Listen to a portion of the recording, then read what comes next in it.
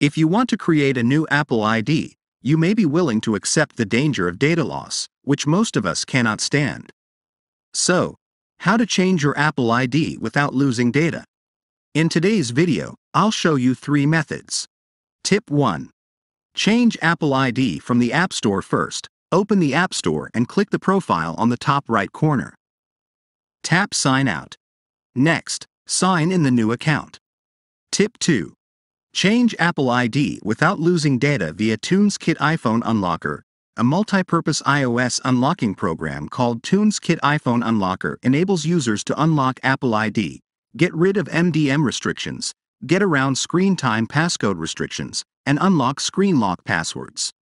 First, download and install the TunesKit iPhone Unlocker on your computer. Then, connect your iPad to the computer. Select the Unlock Apple ID option and hit Start. Here you will need to do a dual confirmation if the Find My iPad feature is enabled. Please confirm that the screen lock is set up on your iPad and the two-factor authentication is enabled on your iPad. If the Find My iPad feature is disabled on your iPad, TunesKit iPhone Unlocker will remove the Apple ID from your iPad directly. Then, click on the Download button to download the firmware package. TunesKit iPhone Unlocker will start to remove the Apple ID from your iPad as soon as the downloading process is done. After removing the Apple ID, you will need to set up your iPad again.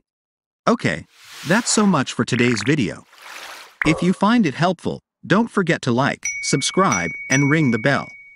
Let us know what tutorials you'd like to see next in the comments below. Thanks for watching. See you next time.